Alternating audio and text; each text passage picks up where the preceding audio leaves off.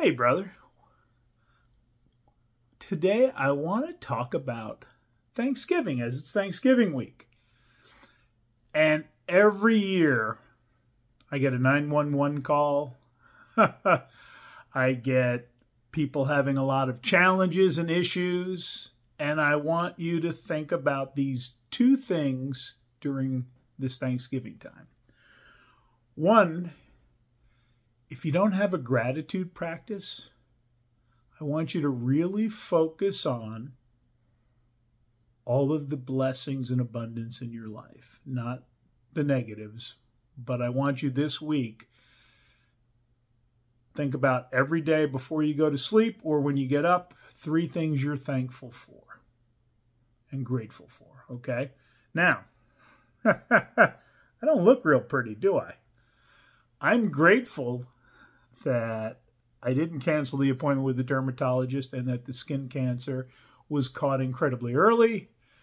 And while I may look like who knows what, I'm grateful that we're able to treat it without surgery and we should have no issues.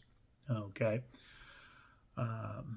Also, if you have a partner, a wife who gets overly stressed around the holidays, and you know this, it is up to you to lead the strong, calm, masculine presence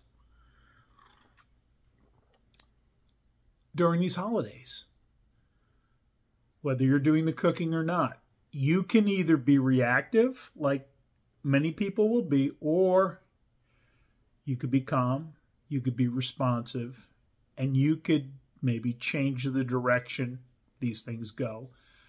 And give some thought in the next day or so, what are some hurdles, obstacles, problems you may face so that you know how to deal with them or what you're going to do.